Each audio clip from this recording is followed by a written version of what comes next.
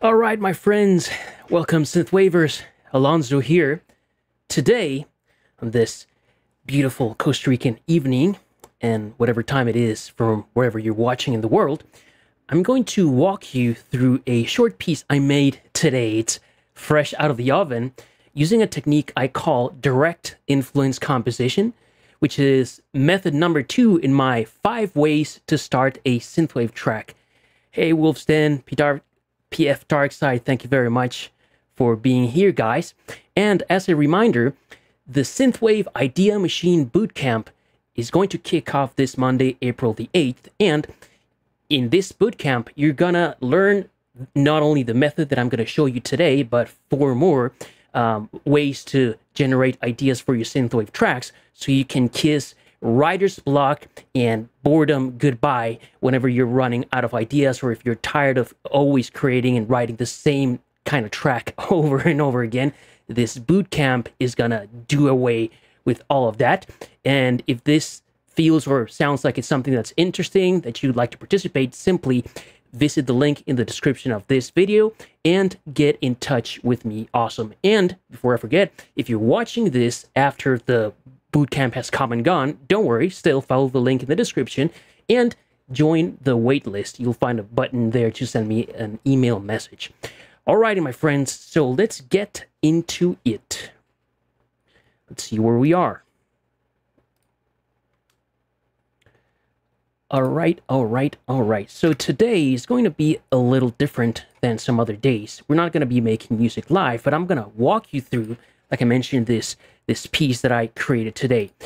Now, the way that I created this piece is using what I call direct influence composition. These are the terms that I have come up with that I use to describe different things. You know, if you are familiar with Synthwave Dojo, you know that I have different terms or my own terms for almost everything related to music production.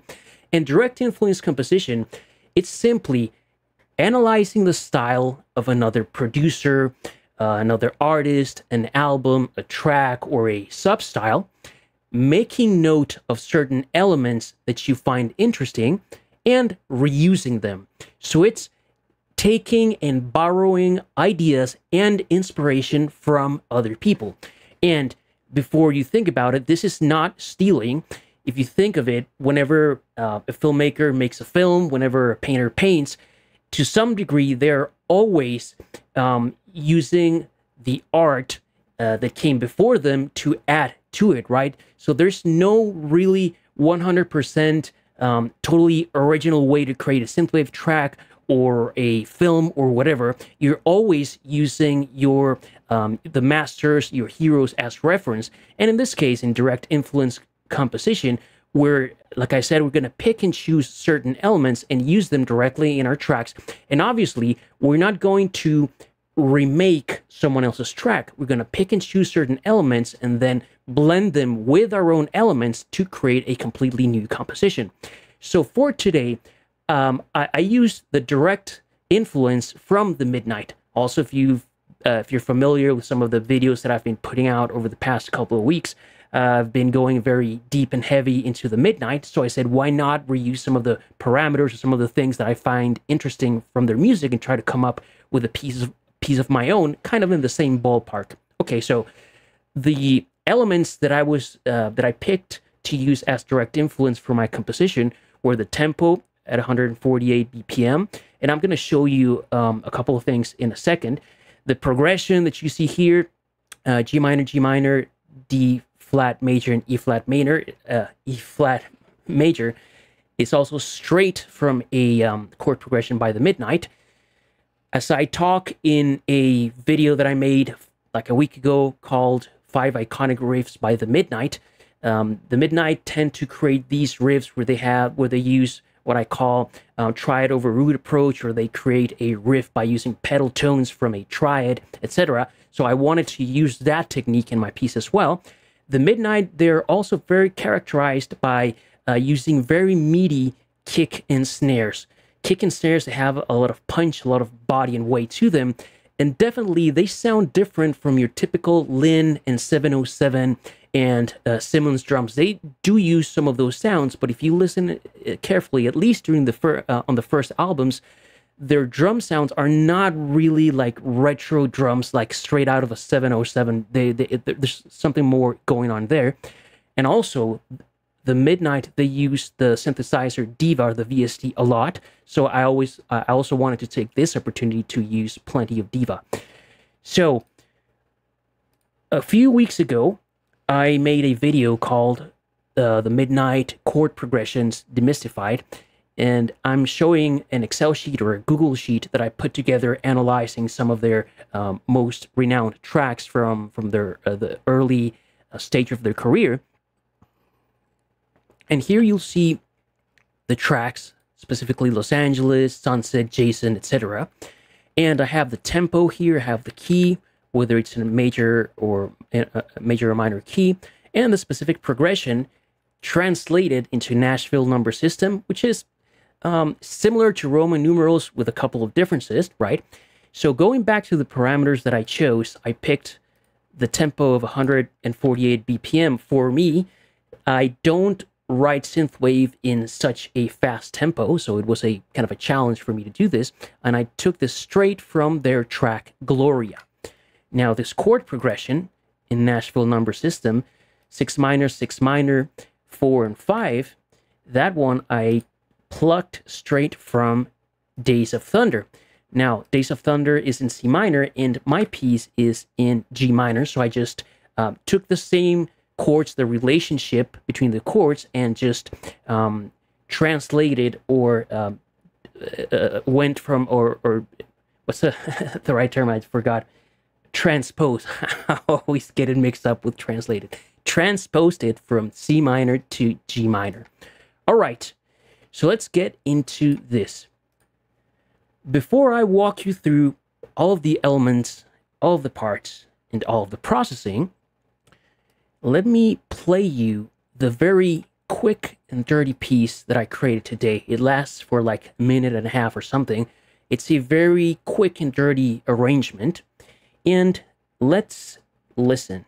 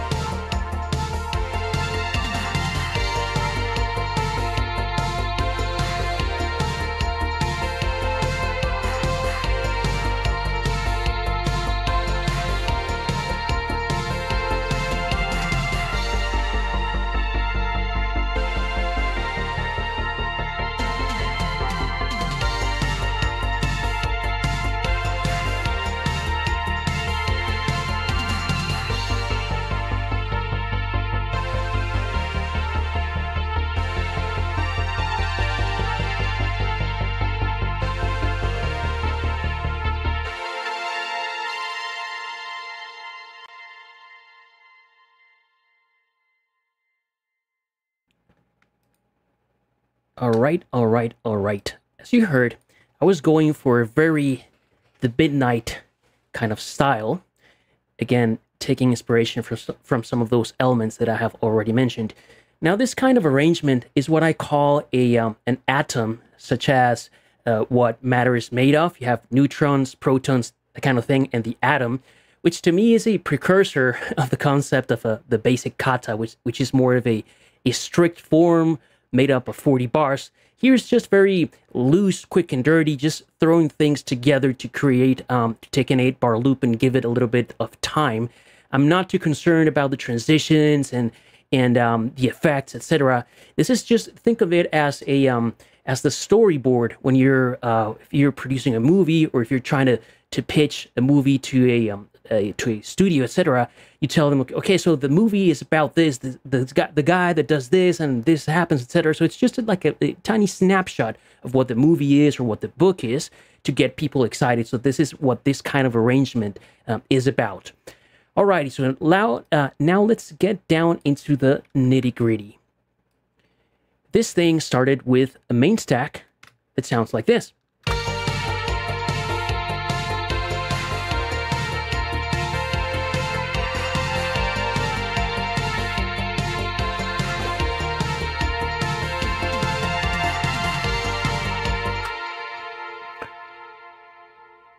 All right, so taking this step by step, we have 4 or 5 parts. Bass, that's one part. The drums are part number 2. Even though we have various drums, I consider them as one layer, or one part in my arrangement, or one layer in the stack. Ergo, the name main stack. So 2 layers. The third layer is this riff. The fourth layer, these stabs.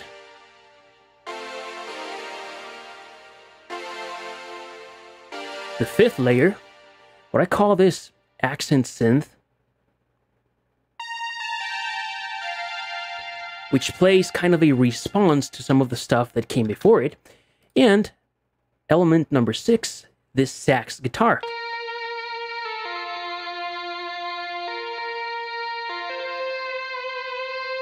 And I call it sax guitar. This is very curious because down in this octave range, this kind of sounds like a sax, but when I play it in a higher octave like this, in the mix, to me, it sounds like a guitar. In any case, funny stuff. All right, so when putting this piece together, I like to say, my main stacks, I like to have 4 or 5 or 6 elements, not more than that.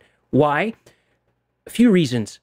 The more stuff you put into your main stack, if I had added 4 or 5 elements more to get to a total of, let's say, 10 or 12 or 11, which I could have easily done, then I would have had a tendency to try to cram them all in when creating my arrangement. And yeah, this is an atom, a quick and dirty arrangement. This is not even a full-length track.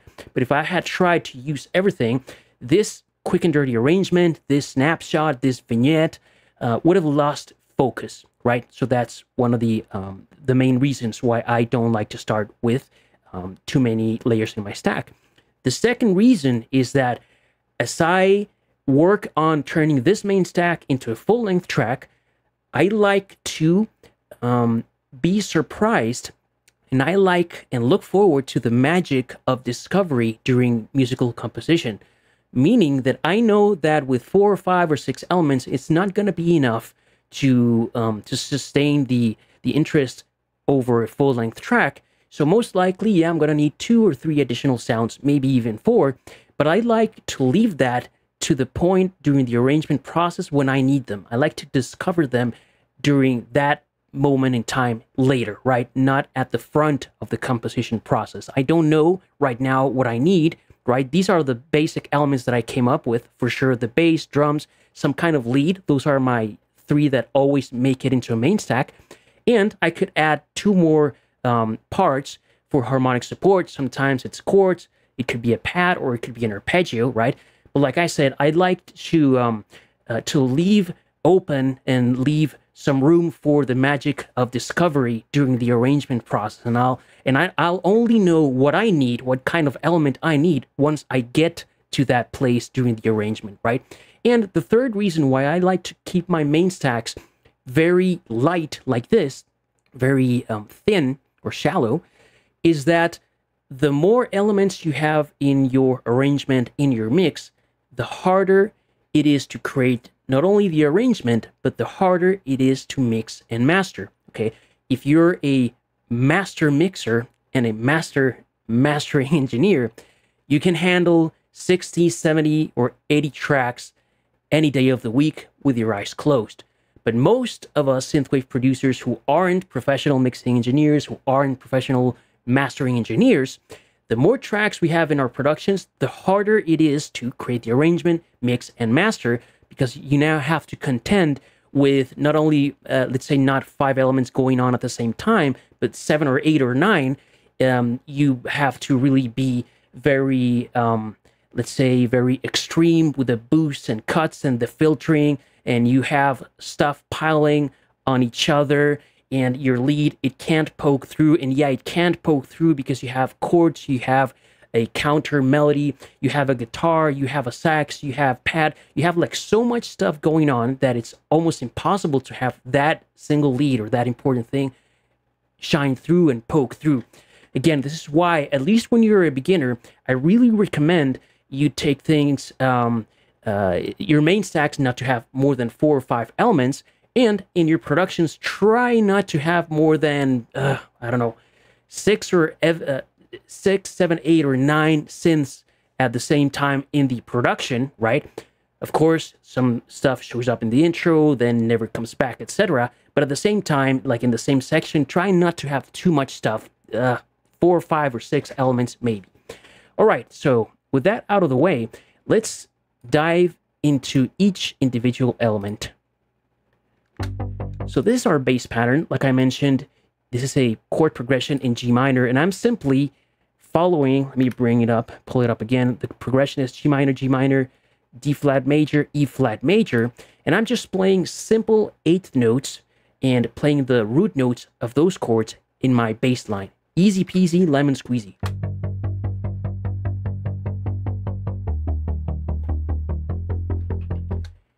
As easy as pie. Now, this is a patch that I created in Diva, and I started with, if you have Diva is a monster of a synth. I started out with a Jupe 8, or the Jupiter 8 preset, and it is strictly, or simply, a fat line bass kind of patch. The fat line bass patch, in case you don't know it, is a preset, very famous in the Korg Polysix synth. There's a VST version. Time Cop and plenty of other guys use this kind of bass patch on all of their tracks, and I think I use it on 99.9% of my tracks. And I'm always remaking this patch on every synth that I can get my hands on. And I find that it doesn't sound quite right on every synth. I don't know why, but something to do with the stacking of the oscillators and the detuning and the envelopes, that it sounds good on any synth, but it doesn't sound great. It depends. And on Diva, it sounds really, really great.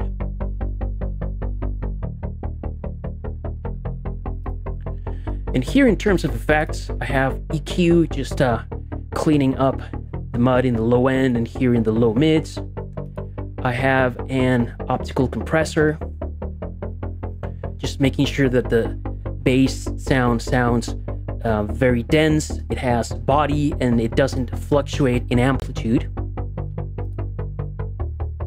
And then I have this EQ in side mode, just taking away the low frequencies below 120 hertz from the sides. That's something that I always do. I don't like to have, even though I have a wide bass patch, the sides, I don't like them to have almost any bass. Great. Next up, let's talk about the drums. Let's take him one by one. The main beat is super simple. Kick on the 1 and the 1 and the 3, snare on the 2 and 4, hi-hats playing 8th notes, and an open hat every, at the end of every bar. Super simple stuff. Really. Beginner stuff, even. In terms of the sounds that I'm using here, the samples, let me pull up my drum VST. All of these samples are from the Akai XR10 sample pack, or from the Akai XR10 drum machine, which you can find free online various places. This is our kick. This is the snare with some reverb, which I'll get into in a few. This is our hat. Open hat. Claps. Crash. Toms. The toms do have that retro Simmons mesh toms, as I like to call them, kind of sound. Tambourine. But the kick and the snare, they're kind of punchy and heavy. And they have a, I would say, modern contemporary sound. They don't sound retro like Lynn or 707 or Simmons drums. And this is characteristic of the Midnight. They have very meaty drums.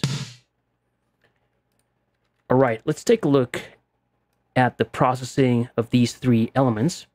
So the kick, I have a little bit of EQ boosting the low end, a cut at 250 hertz to get rid of the mud, tubbiness, and a cut here at 3.7K to get rid of some high frequencies that I didn't like, and a compressor, giving this thing punch without the compressor. With, it's now a very meaty hit. And in case you didn't know, this VCA compressor by Softube is free at the time of the recording of this video. I think it's going to be free for like, I don't know, maybe a couple of days or a week.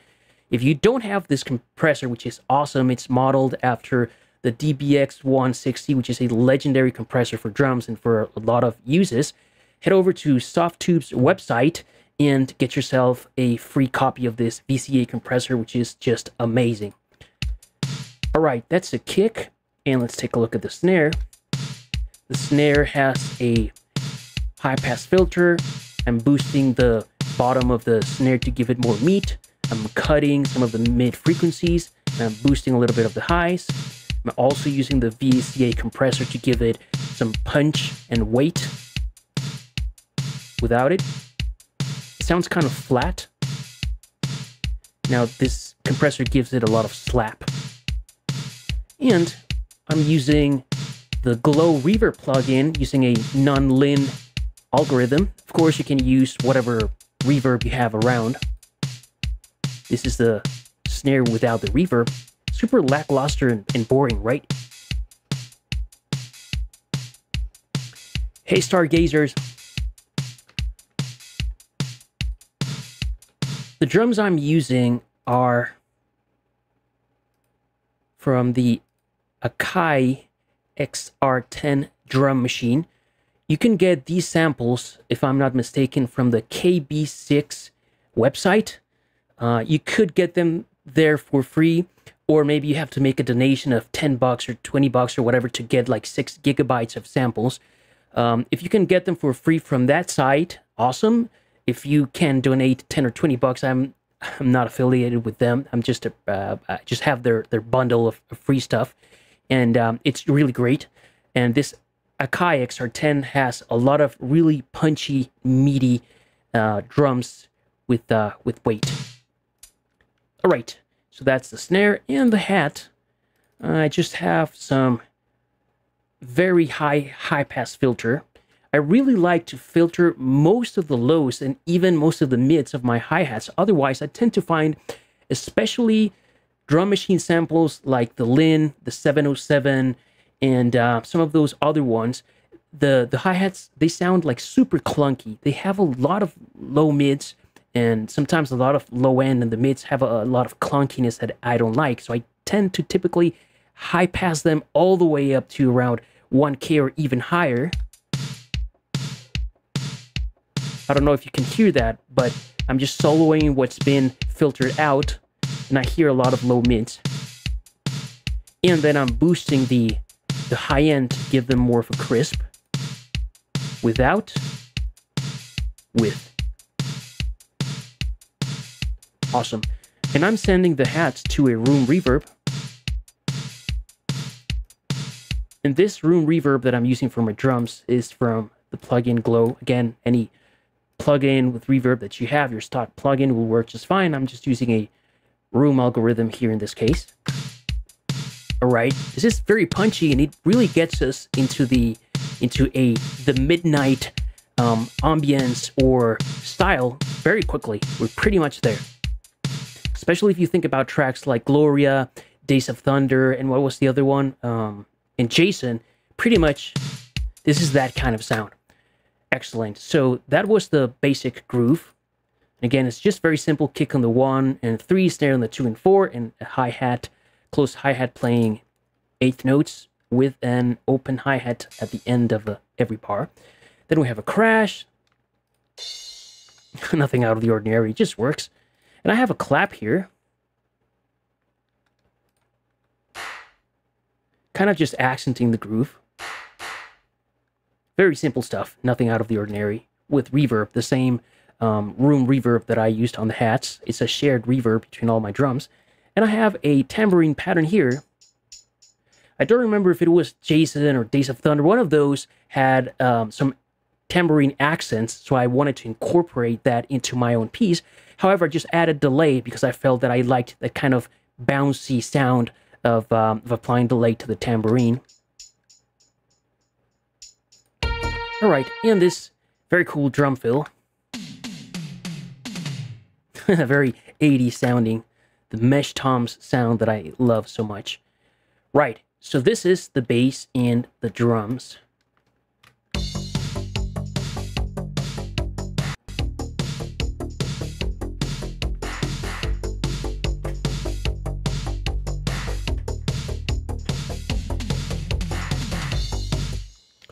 Yeah, possibly the hardware version of the Akai XR10 is cheap. It's not as coveted as some of the Lin and 707 or the Simmons drums. Well, Simmons drums are not drum machine. In any case, yeah, it's one of those hidden gems that I use every now and then. And certainly for this kind of sound that we're going for, certainly they work really, really well. All right, so that's the foundation of our short track. I'm going to get into the arrangement and some of the effects and some of the automations that I did in a second. I'm just going through the foundation of the piece. Now let's talk about the synths. Like I said, the parameters that I set for myself, I wanted to steal or reuse some kind of pedal riff that the Midnight always uses, right? And a pedal riff is something simple. Let's say this is, I'm just playing here. Diva doesn't have a keyboard. Okay, let me open this. Okay, here, if I play a C major chord, a pedal riff is just simply finding notes here around this position, and I come up with a pattern like so.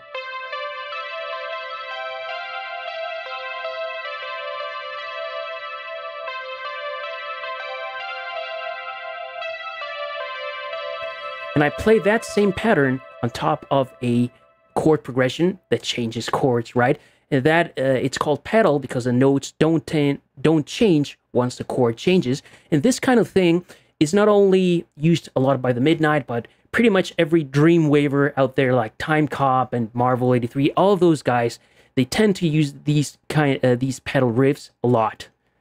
And here is the quintessential pedal riff is the Voice of Summer arpeggio from Don Henley, like this. Hold on, I just botched it. There. I'm playing the rhythm incorrectly, but it's the same principle. You just take 3 or 4 notes and find some kind of pattern that you like and play it over your bass line or your arrangement. And in this case, our piece is in G minor. So I'm playing some of the G minor notes. Here you see, here's G that I played here. Then we have B flat, which is played a lot in this pedal riff. Then we have D, which I'm not playing, and the other notes. Let me see. We have B, A, which is the second of the G minor chord. We have F, that is the 7th. And it's just very simple. The 7th and the 2nd give the riff a very dreamy, melancholy, wistful vibe.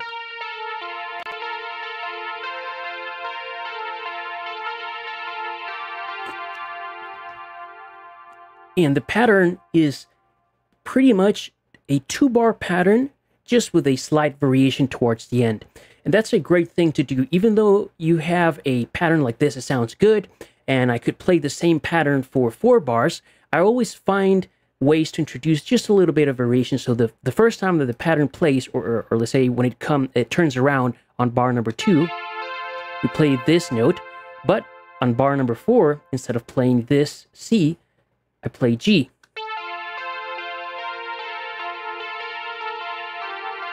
So our ears do pick that up, so we can hear that it's not the same pattern. It's very simple, and you can experiment with this technique and just move the notes around, find different rhythms. With 3 or 4 notes, you can create like an endless variation of pedal riffs like this. And it's just a matter of trying out a few notes until you find something that you like. And I do recommend experimenting with having notes that play on the downbeat and a nice balance of notes that don't play on the downbeat, so it doesn't sound mechanic, right? Notes that don't play on the downbeat, that's called syncopation. So try to incorporate a little bit of syncopation here and there will do wonders for your pedal riffs. And always try to find places where you speed up the pattern or give it a little bit of space, right? Try not to create a pattern where the distance between the notes is always the same. For example, you see here we have a distance, we have a larger, here's the same distance. Here we have a short distance, a longer distance, and so on and so forth. All right, enough of that pattern. This is a Diva preset from the Midnight sound bank for Diva, and I think I may have changed a few parameters here and there. It's very dreamy. Typical the Midnight stuff. And of course I have some EQ seriously cutting out the low mids and the lows, as well as the high end.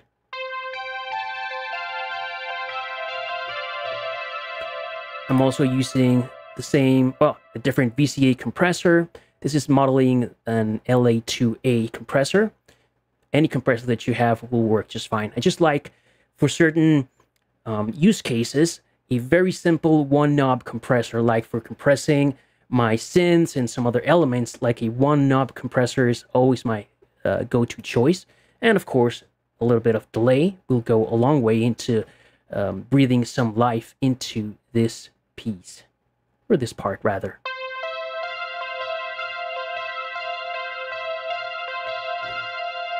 Cool. And I'm sending this synth into a shared reverb. Okay, let me get this closer. For my synths, a approach that I use most of the time is setting up some kind of hall reverb or very large room reverb, and then send different amounts from all of my synths into that shared reverb. And in this case, I'm just using Glow, a hall algorithm. It sounds really good. That was just the verb bus for my synths. All right, easy peasy stuff. Nothing out of the ordinary when it comes to that synth. Next up, we have, let me get rid of this. We have these stabs.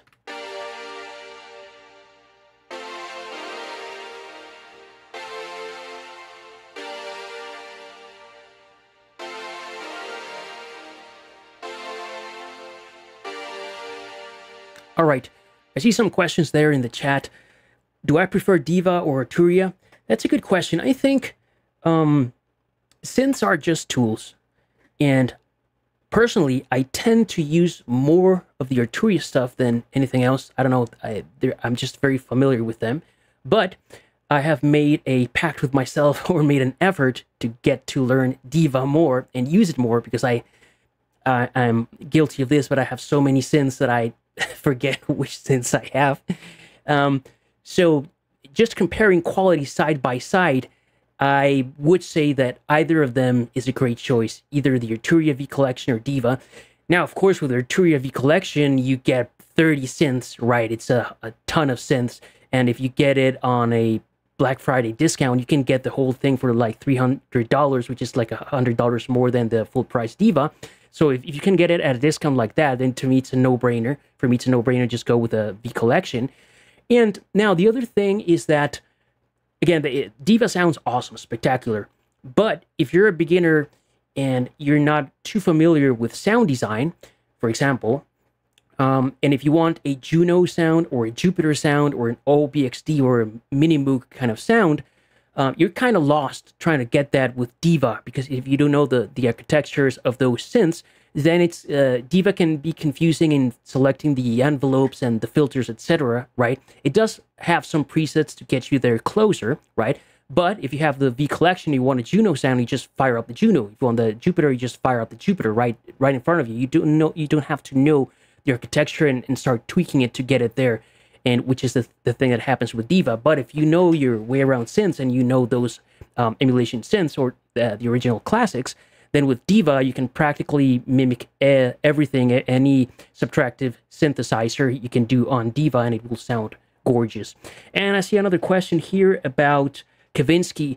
Well, I did a tutorial on Kavinsky like 6 months ago or a year. I think it's called Kavinsky Main Stack. I remade, what's it called? Night Call.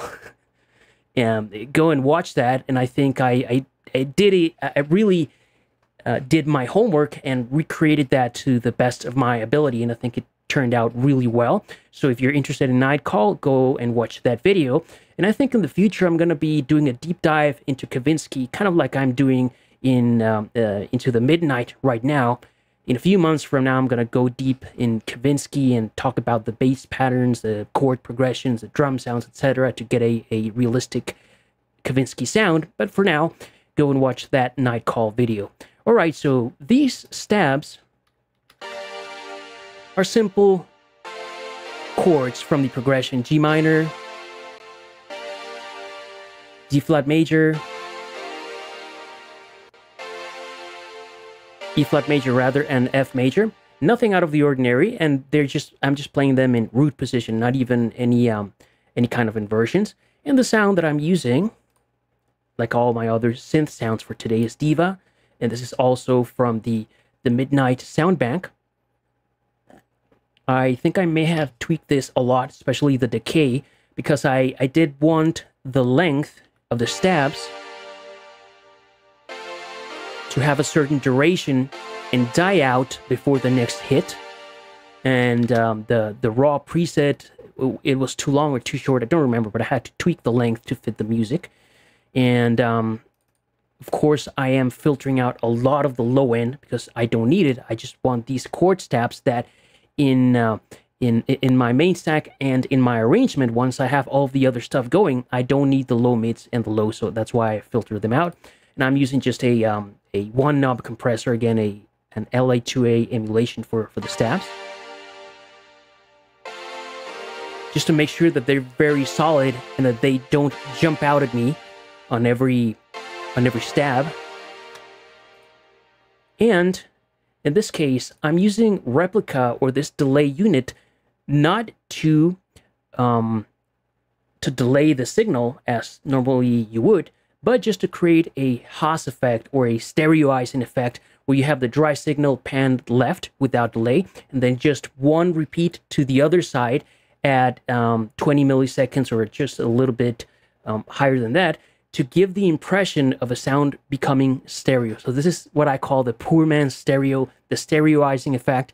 It's called the Haas effect due to a Dutch physicist, or I don't know what he was, and if they were even Dutch. In any case, look it up, the Haas effect.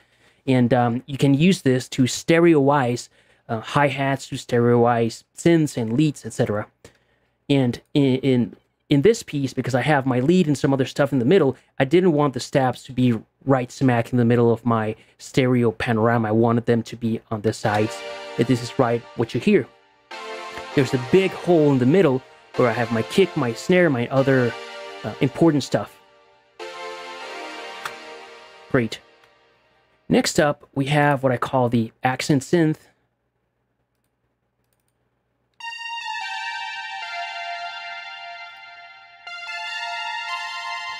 It's just very simple notes, like 4 notes from the scale. I think I'm using here, this is G, B flat, so it's note from the G minor chord, which is the tonic of the key of this piece, plus some other non-chord tones. In the first round of this accent pattern, it goes down. But then to introduce a little bit of variation on the second time around, they go up, and I'm using different notes. It sounds very cool. It's very simple. And this is Diva, a preset called Dolphin Dreams.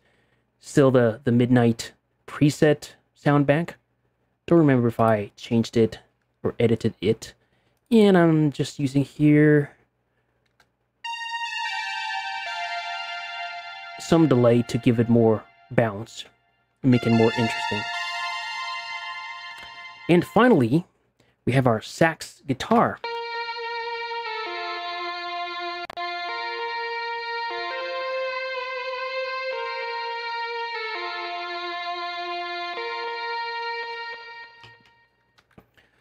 Alright, so this, I'm playing very simple notes, and I'm playing sustained notes with some passing notes in between, because I did want this to feel kind of like not a guitar solo, but something epic, where like the guitar player is, imagine the player on stage with a spotlight shining on them, like taking their solo stance.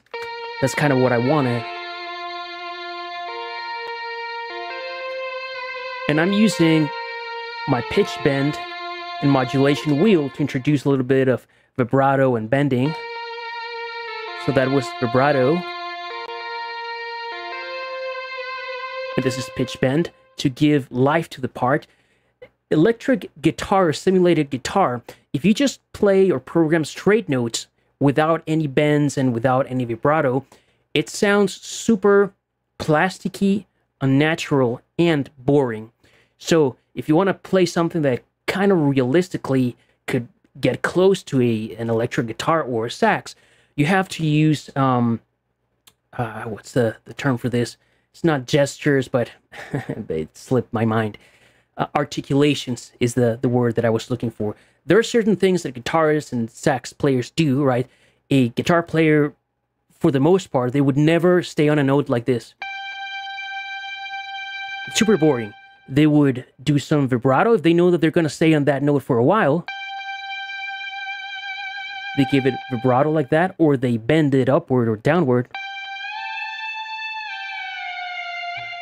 Obviously, you need to be careful that you're playing in tune, but again, vibrato and pitch bending will breathe a lot of life into your guitar and sax, into your fake guitar and fake sax parts. Otherwise, they're going to sound super boring if you don't use these techniques. And for getting a little bit of a guitar sound, you don't have to be super complex with it. In this case, this is just a default or init patch, and it's only one sawtooth waveform with chorus. That's pretty much it. And then you just fire up any guitar effect, pedal, or cab emulation you have in your DAW, and just find something that works. Something like a name with the 80s or solo or high gain. Those tend to work very well for this kind of thing. And of course, we have some EQ to get rid of a lot of the high end to make it smoother. And of course, delay. Without delay, it would have been hideous.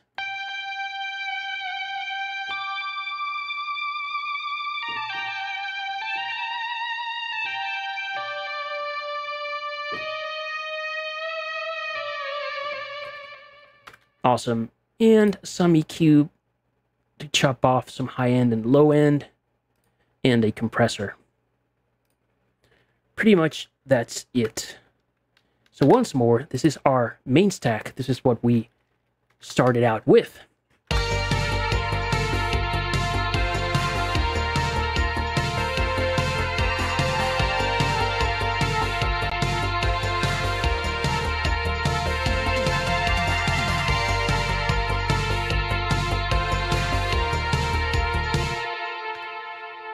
Alright, now in terms of turning this main stack into a quick and dirty arrangement of around a minute and a half or so, the technique that I used was very simple. If you have watched some of my other videos where I, like the Let's Make Synthwave, where I create a main stack like I just, but then during the second half of the show or the episode, I turn it into a 40-track arrangement, I follow like a very precise and strict structure of 8 bars intro, 8 bars verse, 8 bars chorus, 8 bars bridge, and 8 bars outro every time. in this case, this is not a basic kata or an atom. This is an atom, which is more of a loose feeling structure. And I just simply start at the beginning and pretty much just take a pick. Like, okay, I want to start out with a couple of elements. I don't want to start out with the lead. I could have, but let me just start out with the riff. So let me take this section by section. And this riff is being filtered in with automation. Now, I'm not using a dedicated filter plugin for that. That's straight from the synth. It's here, the envelope amount. You see it turning as time goes by.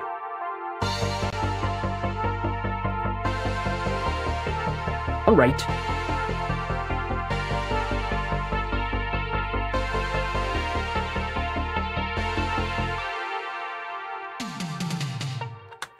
And very simply, I just said, okay, I want my riff to play for 8 bars. Let's drop something else. What feels right? Let's have the riff go on its own for 4 bars. Then let's drop something in. I just came up with the idea of the bass. Here I have a crash and the stabs. It's a good idea sometimes when you're adding new stuff, not just add 1 or 2 Like they say, good things come in 2s or 3s. In any case, here I decided to add 2 elements, the bass and the stabs. And definitely it helps. Without the stabs, it's not wrong, but it's like, oh man, it's lacking a little bit of energy, right? These stabs, they give us a lot of movement. Right, and of course, I left this gap here to introduce a little bit of tension, because when you're listening to this, you're like, okay, so what's coming next? It's a little bit of an awkward silence.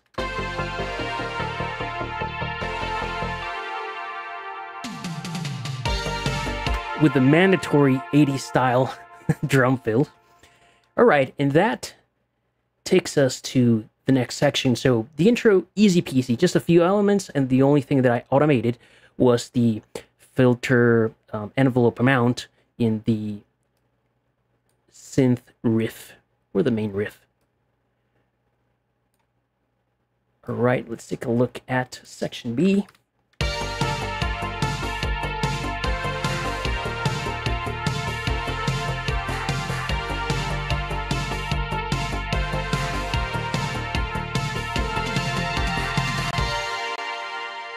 All right, I see some great questions coming in here. One of them, do you tune your toms so they're in tune to the key of the track? As a drummer for over 20 years, you don't need to tune the drums to your track. If the drums have some very strong tones or some very sustaining tones, they may interfere and you may want to do that. But for the most part, I don't remember if I have ever tuned my drums, or my toms in this case. It's not really necessary to go with that. Having said that, be careful with the cowbell, because the cowbell, I do find it helpful to tune it to the key of your track, because otherwise it can sound like it's out of tune, or the section doesn't sound good, and for whatever reason, it's the cowbell. So that one you need to tune. And I have a video called Percussion Masterclass, something like that. Look it up on YouTube or on my website, synthwavedojo.com. And during that masterclass, I show you how to tune your cowbells and some other elements. But just to answer your question, no, I never tune my toms. I don't think it's necessary. I've never run into a situation where it's needed. And I see another question here. Let's see, guitar,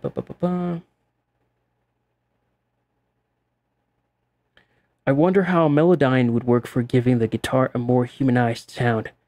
Yeah, you can play with slides and a very quick, you can use portamento in your synth as well. And there's another technique. For example, if you set your synth I forgot to mention that definitely when you're playing guitar, or at least lead parts like this, make sure that it's in, hold on. Yeah. The sax guitar, that it's set up as mono, so the notes don't overlap. And the other thing is that if you set it to legato, you can play tapping like this.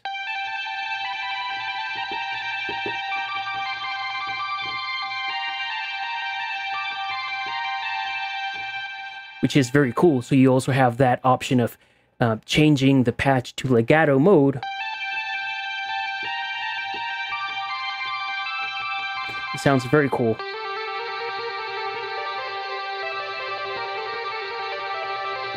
Which also sounds very realistic. And there's a whole slew of other techniques that can make it sound more realistic if that's what you're going for. But for the most part, if it's buried in the mix, or if it's just a lead like this, for the most part, you don't need it to be super realistic. You can turn to the Midnight for inspiration. For example, the Comeback Kid, the main lead, the solo is not a guitar. They could have hired a guitar, but they didn't. It's just a synth, a keyboard player playing that thing, or that was programmed. I don't know how they did it, but it's a synth. It's not a guitar, so you don't necessarily always have to use a real guitar or try to get it to 100% sounding realistic. All right, so section B, I'm just like getting all the other parts in for the most part, except the guitar. So once we go from this intro into the B section, pretty much everyone else is playing in here.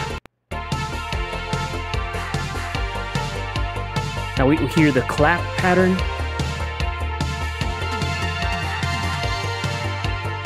Cool. And the accent is just playing here a couple notes at the end of the section, not throughout the whole piece like it was doing here. And also, I do have the claps here, but I don't have the tambourine. I left the tambourine for when the next section comes in that needs a little bit more energy. And I programmed a different drum fill. It sounds pretty nice. All right, and there's zero automation in this section. Next section, more of the same. I just added, what did I add here? Now the accents are playing their full pattern, and we have the tambourine, so it should feel a little bit more energetic.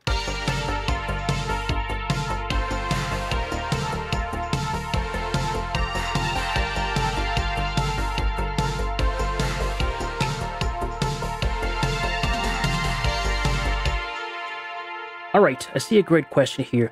When adding gaps, is it adding an extra bar or just cutting one off? Great question.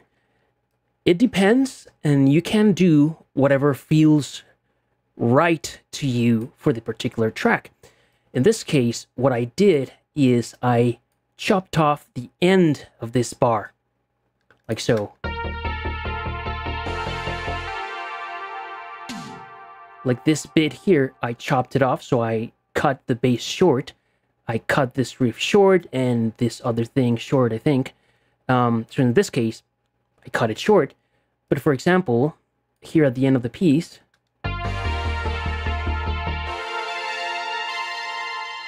I stop it here, not short, but at the bar. And you can try it either way. It works either way. Depends on what you're going for. But there's no hard and fast rule like saying, yeah, you always have to cut it short or cut the full bar. It depends. Either of them could work. I feel like cutting it short feels more abrupt, like more tense, maybe. Like more surprise, because you're expecting it there. As opposed to just playing the full bar and just stopping on the downbeat.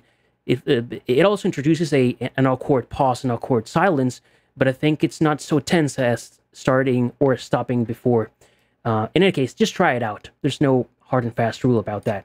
So C section, the same as B, just with almost the rest of our elements, and that gets us to the D section, which is where we finally experience our sax guitar. Oh, and notice here that since I consider this section to be, let's say, the main section or the chorus, I took out the accents, that had been playing on the section before, because I didn't want the guitar to be competing against so much stuff that was going on, right? So I took out the accents. Oh, and something that I forgot to mention is that the main riff, I automated the filter cutoff throughout the sections. So here at the end of the intro, it's almost full bandwidth. It's full bandwidth during this section, but on the other sections, I filter it out. And when we have the electric guitar, it's very filtered out because, again, I don't want it to compete with the electric guitar. Same principle, or same deal with what was it? The accents. I wanted to clean up this section a little bit so the guitar has more room to breathe.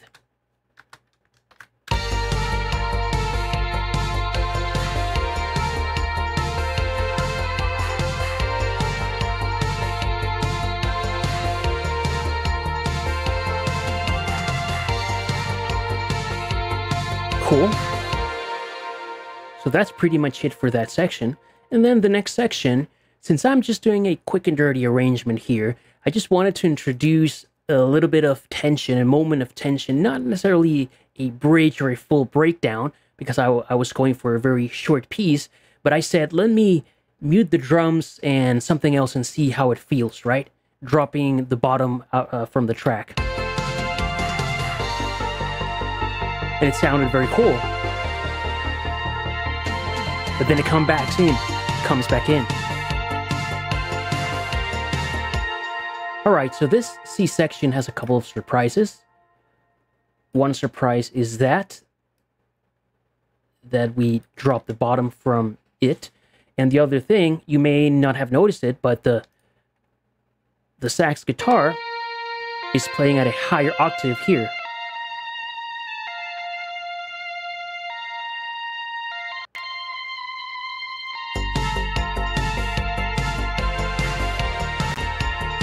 Cool. Oops, my computer is struggling there with all this, and I believe I automated the volume of the sax guitar just a little bit. Whoopsie daisy. Did I? Or did I not? Oh yeah. Yeah, I automated the volume of the guitar down when it's playing the higher octave because I felt like the higher octave gives it more high frequencies, more presence, so it felt like too loud when coming or when changing from this section into the next one. Great. So this is the E section with a couple of surprises there. And finally, this is what I would consider the outro. And I'm just dropping stuff out of the arrangement. The electric guitar is gone.